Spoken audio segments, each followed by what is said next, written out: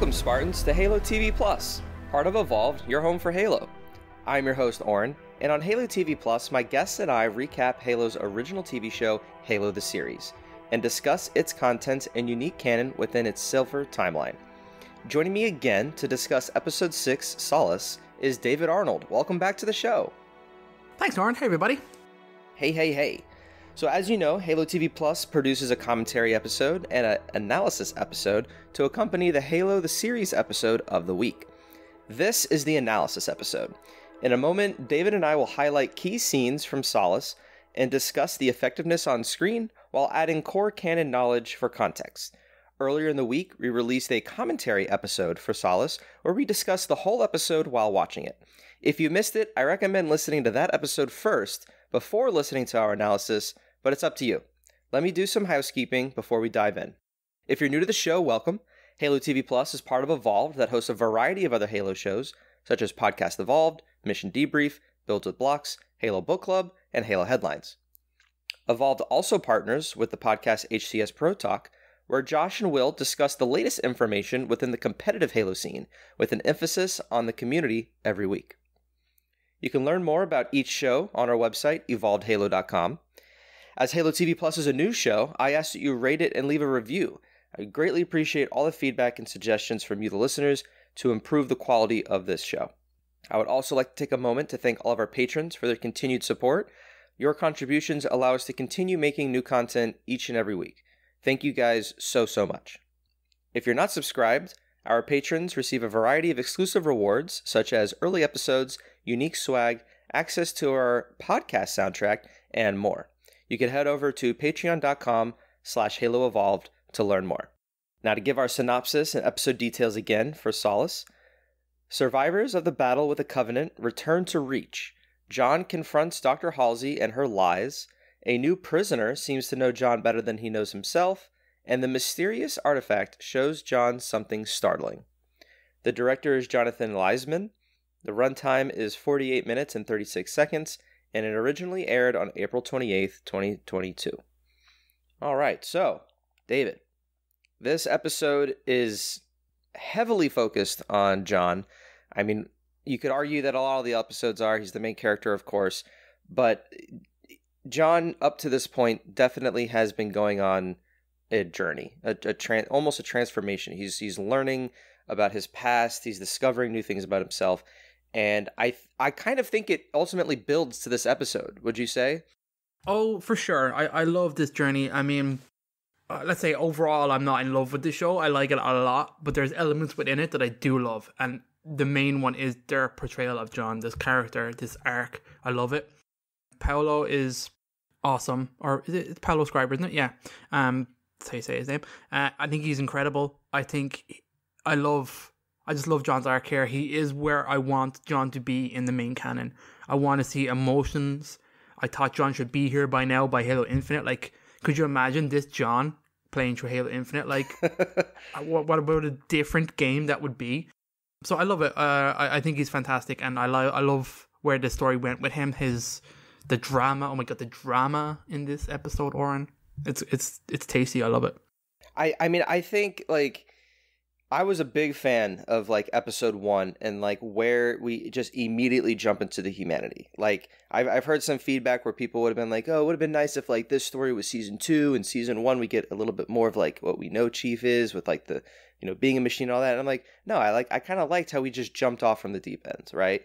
And over the last couple of episodes, it really has been building to, like, this moment. Now, not to say that his journey's complete, like, that, you know, we still have 3 more episodes, and who knows what happens in, like, future seasons and such, but, like, to trust McKee and to go to the artifact and, like, succumb to it, which eventually projects himself onto the ring, I just, like, not only is it the ring, you know, like, that moment in and of itself was, like, big, but, like, I just feel like we finally have made progress. Whereas the last couple of episodes, there has been a little bit of some stagnation, and it's just kind of like more of the same, I would say. But like we see Chief kind of like really taking charge of trying to figure out what is going on and battling with the artifact of him, like seemingly kind of like sucking the life out of him almost. So to just build up to this episode. To me, like I just found this episode just be super rewarding. I've said it before. I think it's my favorite episode so far, and I'm just really excited to where they go next. Definitely. One great moment that happened in here, which we touched on in the commentary, was John kind of testing the limits of Cortana. Oh, what a scene! We talked kind of just throughout it, but I just wanted to touch on again. I want to see more of like that chief to like take command of like a situation like that, and just in other settings, because we've seen it a little bit in some of the action sequences, and he's kind of been, more on the I'm trying to learn what's going on, so there's not much action I can kind of take. But like in this scene, like he shows you the intelligence of the Spartan. And I think you kind of touched on that as well, of like how kind of calculated that he can be, and that he does everything very deliberately. And so I want to see kind of where that takes him going forward, to kind of see just more of that now that he kind of learns some more with like the ring and his connection with McKee. Like how do you think, or like with the other Spartans, for an example, like where do you see John kind of like taking charge, kind of like going forward now that we've established the ring, and we are getting this dynamic between him and Kai, and him and McKee, and then he's even getting closer to Miranda now that Miranda has ownership of the Spartan program. His relationships are changing a lot over the course of the show, and I love it. And honestly, I think we're pushing towards AWOL John soon. I know they touched on it in the first episode, which was very strange, because like they're very quick into like showing John splitting from the UNSC, but he kind of came back to them when he realized, okay, I need you, this is a bigger thing, bigger situation. But I think where they touched on his relationships of like who knows what, I think when the reveal comes to him that Keyes knows, I think I get the impression from the last 2 episodes anyway that that's a very important relationship for him. That he has more of a relationship with Captain Keyes than he does with Halsey anyway. Well, no, not with Halsey, because obviously that relationship is now broken. That's obviously a very sore point for him, as we see with this amazing scene and him pretty much letting her almost die. I love how the counter goes past 0 and the shit's pumping in the room before he opens the door. I thought like it'd be like, one of those movie things where it's like, 2 seconds or 1 second. He's like, no, fucking let the shit pump in and then I'll get her. So I thought that was great. That was fantastic. And I think there's a moment here where I think it might break him from the UNSC. I think there's more politics involved. I want to see John being maybe a little bit more manipulated. And I think with the introduction of McKee and them having a bit of relationship, and like I joked in the show of like, almost kissing, they're going to kiss. There's a vibe there between these two characters that I think is fantastic. I mean, they definitely feel the connection with themselves in that moment, because like this is the first time that John has seen the ring and kind of discovering what this is, but it's McKee's first time being there too. Like she's just as much as in awe as he is, and the two of them share this connection that they both don't fully understand, even less so for Chief. Yeah, there is that kind of strange sort of tension that we kind of got just kind of, I think, from like movie trope, where they're like, oh, are they about to like kiss? Which really wouldn't make sense. But they definitely share this connection that will be very interesting to see how it develops, because on one hand, you could have, Chief wanting to use her to kind of get closer to his past, even though she doesn't know anything directly, but because this indirect sort of connection, she could be like a key in that sense. Yeah, he's going to want to know, like, the thing that makes him different. Not necessarily his past, but let's say what he is genetically. Like, they touch on it here. So she seems to understand more being a blessed one than, obviously, humanities don't know. So I think he looks at her that way of, like, you know more than I do about this thing that we share, and I need to know. And then on her side of things, it's like, okay, you're also a blessed one, so that means you must share some of the knowledge and, like, the goals that, like, I believe. And I think she's going to really try to pull him, not necessarily into the covenant. Like, maybe it could be a thing where, like, the two, like, she wants to be just with John and kind of do, I don't know, maybe they learn more of, like, what the Forerunners are, and she wants to maybe pursue that. So then, now we have John being pulled in these 2 or 3 different directions. Yeah, because like she's the same, and I feel like he has interesting motivations to split and to stay. She has interesting motivations to split and stay as well, because she's obviously hiding stuff from the Covenant as well, as we know from her storybooks and stuff like that. And there's elements of her own humanity that she's keeping, and I like that maybe she'll split from the Covenant. Maybe John will split from the UNSC, and I think that may be a season 2, season 3 storyline. I could see these two characters having to split and go ahead, and then I think that's a wonderful time to bring in other Spartans to hunt John. I think I'd love to see that in the show. I've seen that element, and maybe that's where a different branch comes up, because we see like in the first couple of episodes of the show of like the committee and stuff being worried of like the Spartans were untouchable and infallible, and now we're seeing that's not true. They're seeing their trust a little bit go down in terms of John and stuff like that, which is very interesting. So I wonder if there's elements there of a different section within Oni coming out, or not, like we said, we don't think there's Oni yet, but a different section coming out here of like, okay, where's our answers to the Spartans? Like if a Spartan goes rogue, what do we do? I like the idea of maybe they set up something else and that happens further down the line. I mean, there's just so much potential that I can see happening in the first couple of shows, and it all leads off the relationships between these people, and I think they do it really well. I think that's like one of the best things I think this timeline, the Silver timeline, has going for it, is like the relationship between these people is believable and really interesting. And like to even touch on what Kiki Wolfkill's even said in interviews is that like there's so much from the canon to pull. It's like, well, what stories do we pull to tweak and kind of take inspiration from? And when you have all these great characters that are just acted and portrayed just so well, yeah, it's like where do you want to take them? And you can pull them in all these different sort of ways. And so to kind of see it unfold in this seemingly organic way, working towards something, yeah, I just want to see more of that. So yeah, like you said, just the acting in these characters and the relationships are really what's keeping this show together. But not like it's falling apart, so to speak, but it's just like it's not an action-packed show. Yeah, they've really said that this is a character-driven show, and like they've really done that. But it's still, for the most part, I mean, I have my own gripes here and there with choices and things. In general, like, yeah, I'm kind of rooting for almost everybody to like do what they want to do, and that's what you want, because some characters, they conflict with others. So if you're rooting for both of them to achieve what they want to achieve, but they're in opposition, that's when you have an exciting show. So and you mentioned Keyes, like I feel like we haven't really seen Keyes do what core canon Keyes can do. Yeah, he doesn't feel like he belongs just yet. He's not a big character. I'm a little bit disappointed with him in terms of he's not Jacob Keyes. This is a totally different character. I don't get the impression he's cut from the same cloth a little bit. And I'm also at the moment, like, I don't believe him and Natasha McElhone have like any chemistry whatsoever. I just find it hard to believe that they had a child. Do you know what I mean? I don't believe it in the context of the show. I believe his daughter Miranda and Jacob, their relationship is very interesting, and obviously and that's believable, but I just don't believe him and Natasha McElhone at the moment. Yeah, no, I definitely can understand that point of view.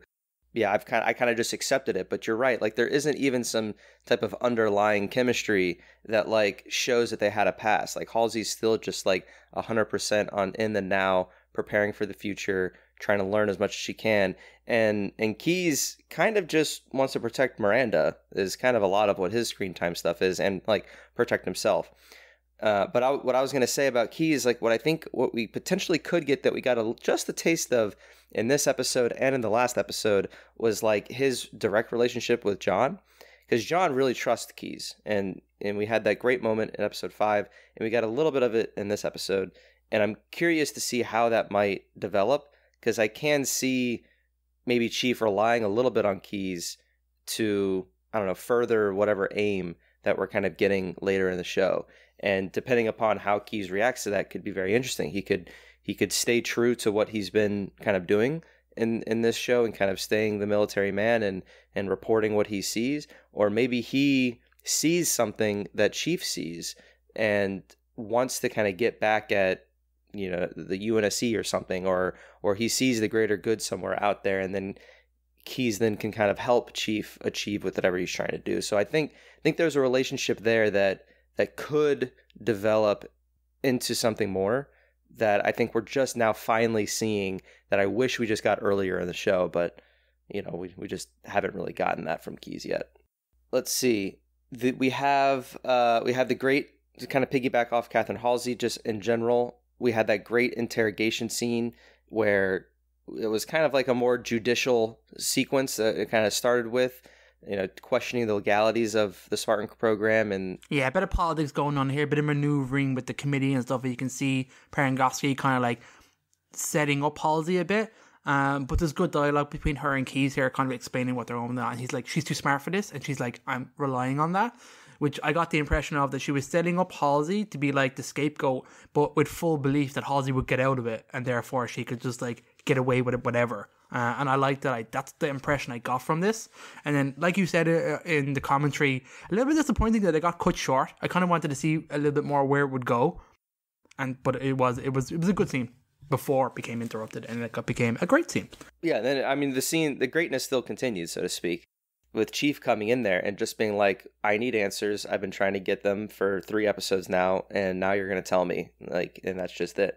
And we get basically the explanation of the birth of the program that we've been hinted at for the last couple of episodes. And of course, most Halo fans that are familiar with the Fall of Reach novel do know and kind of learn about. So I'm happy that we finally got that as an audience member.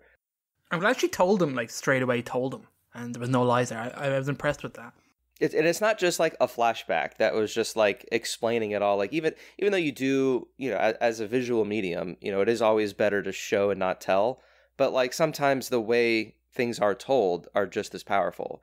And I agree that like her, looking up to John, because John doesn't really sit down, or he gets up halfway through it. And so she's in this very like defensive point of view, and he's towering over her, and she's just like telling it to him, like, this is what we did, this is my belief, this is why we did it. And then he's like, oh well, you're selfish and you're this, you're that. And he's just like, well, but I kind of don't see it that way because of X, Y, and Z. And so like that, they just really play off each other just so well. And it just, I don't know, it was very rewarding. Like once I finally saw that, like for me, I just was like, wow, that was a great way to be told that information that, yes, I've, you and I and, other deep lore fans are very familiar with, but to kind of see it unfold in this way, I felt like was just as powerful. And it was great to way for like John to experience that, because I was talking with another one of the guests, and like, I don't really think that the Spartans know what took place. Oh no, they definitely imply that like they wiped memories here. Well, I mean, no, that's what I'm saying. And like core canon, like our Master Chief and Halo Infinite, like they may have a little bit of an idea of kind of like what went on, but they kind of just brush it off or don't really think too much of it. They all remember. They know that they were stolen. Really? I didn't think that they were, at least not specifically. Like, so some of them were young. Like, some of them weren't 6. Like, some of them were a little bit younger. I remember that being like, there's a slight age variation between 2 of them. So like, some of them might not actually remember, but like most of them know that they were taken. That's where Halsey came out, and she said there was that scene in Reach where she was talking to Mendez, going like, I'm not going to lie to these children. I'm going to tell them. So she gets up and delivers her speech, which is like, these 6-year-olds aren't going to understand this, but they're actually like intelligent humans. Do you know what I mean? That's why they were selected for like the whole genetics and stuff. So like, she explained to them exactly what happened. I took you. Do you know what I mean? You were taken for this. You have great purpose. You're going to be this. I'm going to make you into Spartans, make you into these incredible heroes. And that was like her selling it to them. So like, they definitely knew there was no like memory wipe, which they clearly did here and are covering up. Which I think is fine, and I like that difference because it gives us the emotional reveal. Then we have the Spartans, like you have Kai and John actually caring that they were taken. Do you know what I mean? And the flash cloning and how that was explained, that was all marvelous. Well, another thing about flash cloning and all that, like Cortana seems to be like the only smart AI in this show. That's interesting. I haven't even thought of that actually. Yeah. To flash clone a brain and to make it into a smart AI is and like to use a real brain when someone dies, that's kind of commonplace in the core canon. But like this, we see is like kind of the inception of it. So like the whole idea and ethics surrounding like cloning and biological sort of like manipulation and all that kind of stuff is all new to the Silver timeline here. So then that's why the politics of it, it makes it interesting because it's all new and we're trying to figure it all out. instead of it already being established and we have those rules set in place, where we're seeing it unfold on screen, and that kind of just adds that extra drama. We kind of touched on McKee. I guess the ending here, we can kind of move on to the impactfulness of the ending and what we think it kind of means, because it innately just kind of creates just more questions within the context of the show. So we have John succumbing to the artifact after he usually kind of releases. Is that McKee gave him that key piece of information of what to do, and then he does it. But I guess it's curious is that, like, if this is McKee's first time seeing the ring, then I wonder what she sees when she succumbed to the artifact. Because the prophets wanted her to just hold on to it as long as she needed to. So she kind of had to figure that out on herself. She didn't really have a choice like John had over the last few episodes. So I'm curious to see and learn, like, what she saw. If this is the first time she's seeing or maybe this isn't the first time she's seeing in the ring. Maybe she has been here before. I get the impression that it was her first time on the ring, but they seem to know that they're looking for a ring. Do you know what I mean? She seems to know what the keystones do and their purpose, which is kind of interesting. And that, like, she theoretically, no, I guess she had no time with the larger artifact, actually, because as soon as they stole it, they dropped her down. So there was no element, we didn't get anything to see of what she could do with the large one. And then on top of that, I'm kind of thinking out loud now that John sees his past, but not just his past, a specific moment within it, which is where he saw the first keystone. So I wonder, is the smaller part of the keystone telling him, here's the big one that you saw earlier, go there and bring me there? I'm getting the impression that it's only that specific memory set that it unlocks for him for that purpose. Yeah, because he has a history with the larger stone. But I wonder now, is this John's acceptance of the device, and like she says, they work for me. I wonder, is this now, he is now able to control Forerunner tech, actually do something with it other than just flash memories and freak out? Like in the first episode when he grabs the artifact and it like kills the whole power to the base. It was reacting to what he needed. But like, it'll be interesting to see at what point will he now have a conscious decision to do what he wants the artifact to do, or to do a different type of device to do, whether it's a light bridge or whatever, or an activation index, for an example.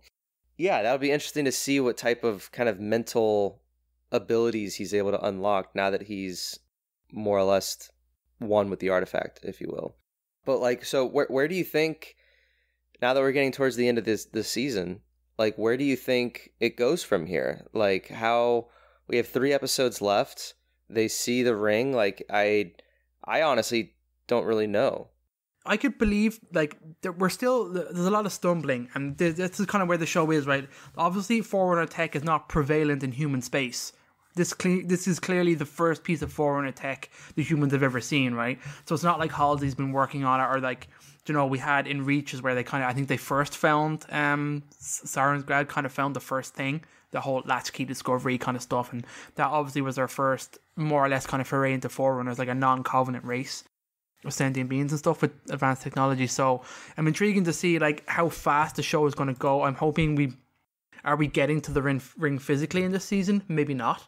I think it's possible that, like, maybe the end of the season is bringing the 2 pieces of the keystones together, and then that's the case of whatever that reveals might be the end of show.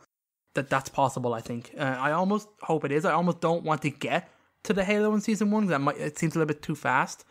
And then, obviously, things would escalate very quickly. That would actually time out, I think, very well with the fact that they greenlit season 2 ahead of season 1's launch.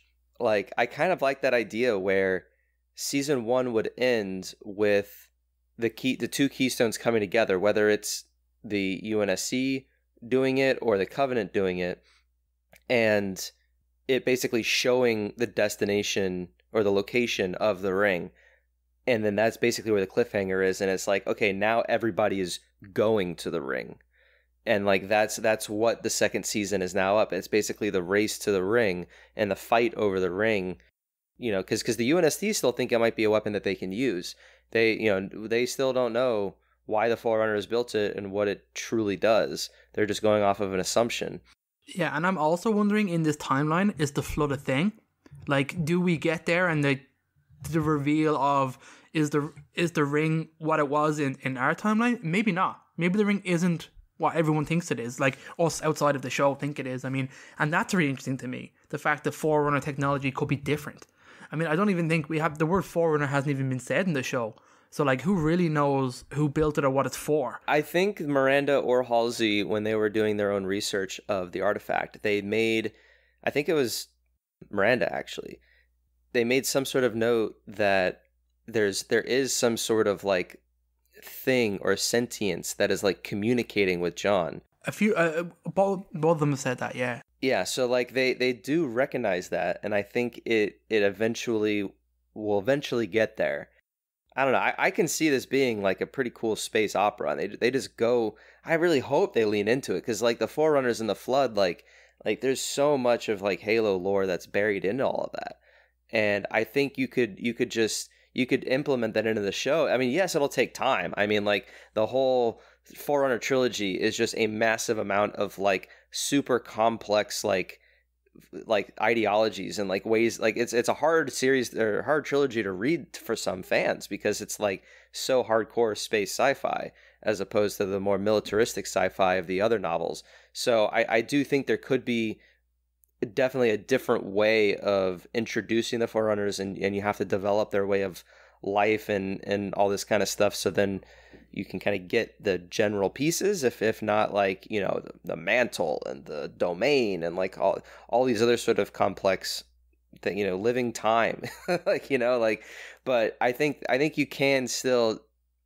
develop and introduce the kind of basic like overview of the Forerunners and the Flood and the sentience and why we're fighting, to have, you know, a complete story. Because like at the end of the day, like there's not like, since this is its own timeline, when the show ends, like that's going to be the end of the show, like unless they do spin-offs and stuff. But like I kind of see this being like a 3 or 4 season story, if not more, and it's just like it's going to be like a Breaking Bad or like a Stranger Things or something, or a Lost, and it's like that's the story contained within this TV show.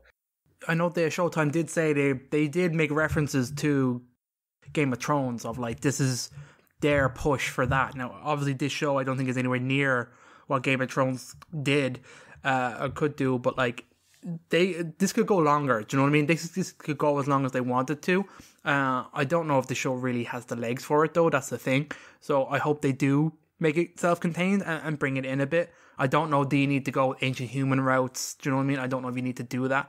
Do all that stuff, but let's just see. It could just be Forerunner versus Flood, and I think I'd be fine with that, to be honest. And they made the rings because of the Flood and stuff. I mean, if you look at the original Halo trilogy, like basically it starts off with being humanity versus Covenant, and that's kind of the first game, and we stop the ring from destroying all life in the galaxy. And then the second game gets further complex with the inner politics of the Covenant, and we have the heretics, and we have the brutes coming in, the changing of the guards, and then eventually the schism in Halo 3, but then we're also fighting the Covenant on Earth, and now there's the Flood, and so it ultimately accumulates to the Chief and the Arbiter needing to stop the Flood from like infecting the galaxy. So like that type of story is pretty contained within the trilogy. Like if you didn't have any other Halo media to kind of like flesh all of that out, it's still pretty contained, and there's a beginning, middle, and an end. And I feel like the show will have to do something to that effect, to where there's a beginning, middle, and the end. And once we save the galaxy, then it's, you know, it's saved. But they've said they don't want to just recreate the game, so we're not going to get just Halos 1, 2, and 3. They're going to, you know, implement their own thing. There's also huge theories out there that brute was Atriox, and that we're going to get the Banished, so then it ties with Halo Infinite, which would be a very bold decision in my opinion, but it's not. No way, that's not. I mean, it's possible. If anything, that's Tartarus. I think that it's more possible that it's Tartarus than it is any other brute, to be honest, because they made such a big deal keeping this separate, timeline separate. Trying to tie this show into Infinite, I think, would be well, not necessarily tie it in, but just like make it familiar. So it's like, oh, if you're watching the TV show and and there's banished people in there, well, if you go play the game, you can go fight banished people. Like it's just kind of making the two relevant in the same sort of time space, even though, yeah, they wouldn't really be influencing or relating to each other. But Anyway, that was just a fan theory that I was reading online. But my point is that I think this show as a whole, once we start thinking about multiple seasons, will be its own contained thing at the end of the day. And it's just a matter of how much, or no, how long the legs are, that, like you said, whether is it a 3-season arc, is it a 5-season arc, or do we get our 7 seasons with, the 7 being, the Halo number, which I think is very ambitious. I feel like this is more of like a 4-season show, just based off what we have right now. It gets 3 and gets cancelled. I could see that, like, on the back of, like, okay, season 2 got greenlit before season 1 came out. That shows confidence. That shows a level of belief of what they had seen of season 1, and were like, oh yeah, okay, you need another season to keep going. For me, then, given, like, obviously the expense of the show, and I don't think there's elements of the show that don't look very expensive, and that's kind of disappointing. So I think season 2 has to bring the heat.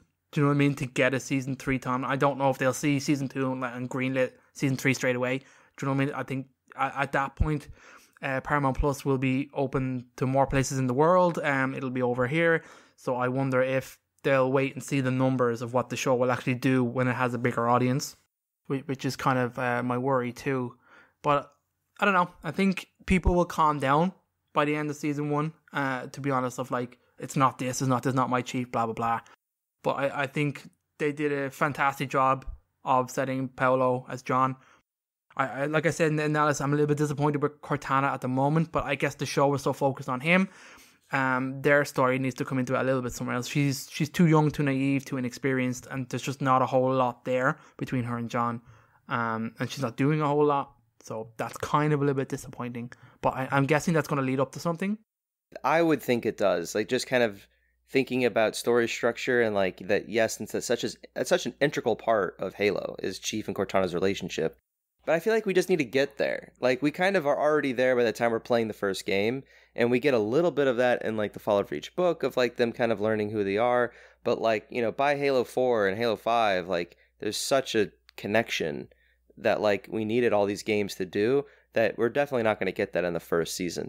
Yeah, I can see season 2 being basically the building blocks of their relationship, if like season 1 is just like the foundation. I'm all in anyway. Well, before we wrap up, I just want to ask, what's your general impression? We've kind of touched on it here and there, but is there anything specifically you want to touch on of the season as a whole so far? The first 6 episodes, or I guess the first 5, since we've been talking about episode 6 for so long now. Is there anything that you liked or you didn't like that you want the opportunity to discuss before we wrap out here? And we've already really touched on what we're looking forward to.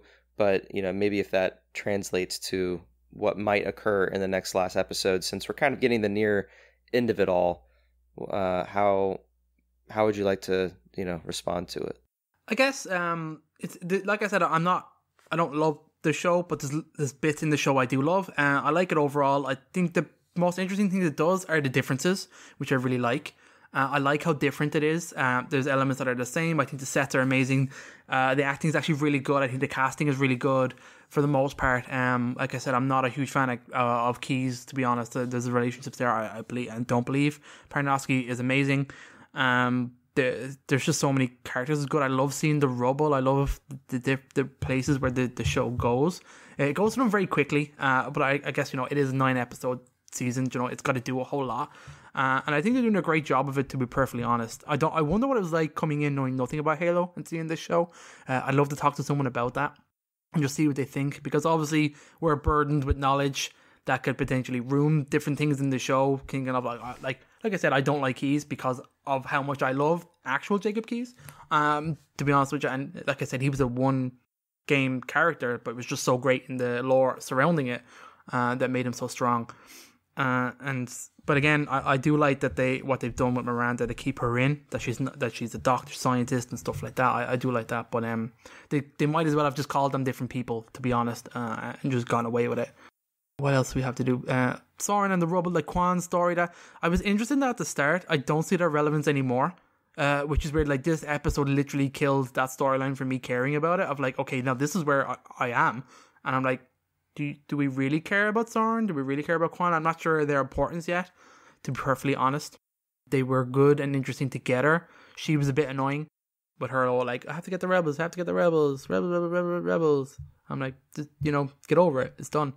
I like, so anyway, I'm intrigued to see where that goes, but I'm not as invested as I am now because episode 6 kind of killed that for me, to be honest, just because it was so good and what it did show me. If the next episode goes back to Quan and Soren, I'm going to be like, no, go back to John and Cortana, get me back there, Other than that, I think I've already touched on. I'm not hot in the music. A couple of key elements I was a bit disappointed with there. But other than that, the show overall, I think is pretty good. I'm excited. I'm invested. I do like where it's headed.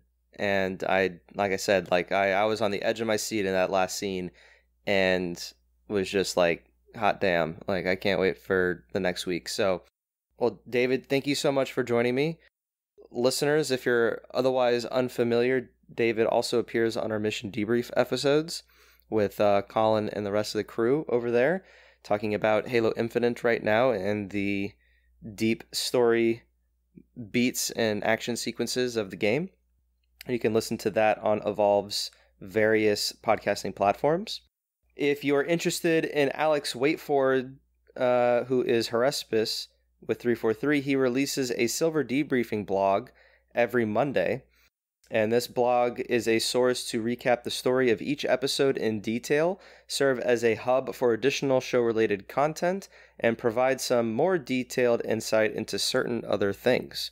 And if you want to read the Silver Debriefing blog for Solace, you can head over to Halo Waypoint now to check it out. David, thank you for joining me again. No problem. Thanks for having me, Oran. We will have to give you back on the show for a retrospective of the whole season, where I need to start talking about the logistics of that with everybody else who I've had on the show.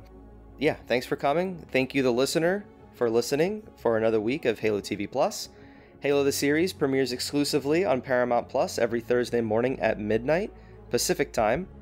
Like I mentioned at the top of the show, you can find every episode to all of the shows that Evolve produces on our website, evolvedhalo.com. It also features links to our Discord server, Patreon page, Xbox Live Club, and other contact information.